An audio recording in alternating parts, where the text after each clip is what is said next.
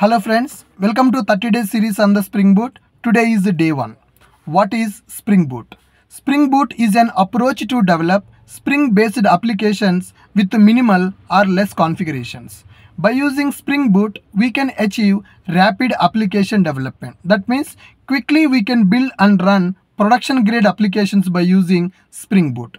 And this Spring Boot is not replacement for the Spring Framework. Spring Boot internally uses Spring Framework only.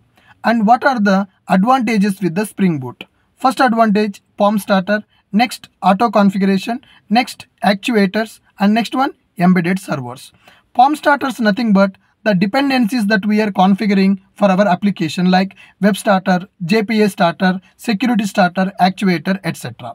Coming to auto configuration. Based on the starters we have added for our application, Boot will identify the configuration and it will provide the configuration for our application. We no need to write any XML configurations here. For example, if you add web starter, it will provide a Tomcat server to run our application. If you add JPA starter, it will create a connection pool required for our application. If you add security starter, by default it will provide HTTP basic authentication for our application. Okay, then embedded container, as we already discussed, Spring Boot will provide the servers to run our web application. You no need to set up any Tomcat server to run your applications which are developed by using Spring Boot. So you can use Tomcat, Jetty, Netty as embedded containers for Spring Boot application.